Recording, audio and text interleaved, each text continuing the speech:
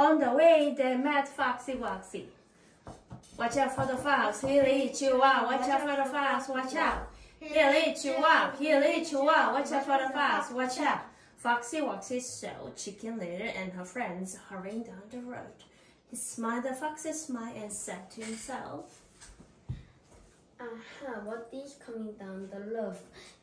It looks like a tasty Sunday dinner. I can wait.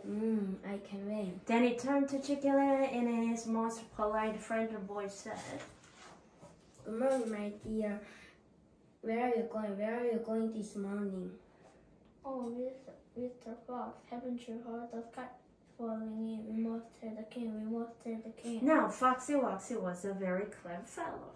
He didn't believe for a minute that the sky was really falling in. He took a long look at the sky and then turned to Chicken Little and said, Hey, you're right. You're right. Here it comes. The sky's falling in from me. I know the way. I will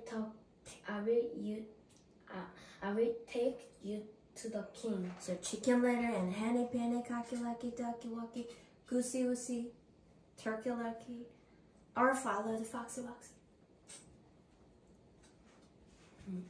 And no one ever saw them again, and nobody told the king.